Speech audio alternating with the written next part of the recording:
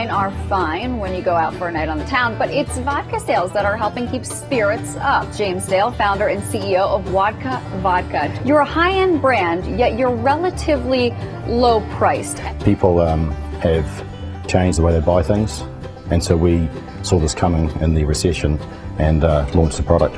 The recession essentially has changed people's view of premium brands. In the mass market, I believe that there is a movement towards value. We decided to bring a fun company on. We're going to talk to Wodka Vodka. How are you guys staying afloat in this kind of economy? People have seen the appearance and themselves lose their homes. They're sick of paying too much for goods that really are the same. I think there's a whole sentimental change, psychological change with people, especially people between, say, 18 and 35.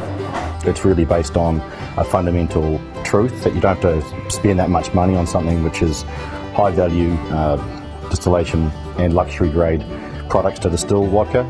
The same things that the ultra premiums use. All we're doing is just selling it for less. So we're going to be $11 to $12 on the shelf. Our competitors of similar quality premium vodka are $30 to $40. We've got a gold award, which is the same as all of the premium vodka. Essentially, if you drink this next to a Grey Goose or a Ciroc or a Kettle One or a Belvedere, you won't be able to tell the difference. There's still a place for ultra premium brands, really like very exclusive brands like the Chanels and Louis Vuittons. But whether they're worth 3 to 4 times this is another question. We're providing a great product at a good price.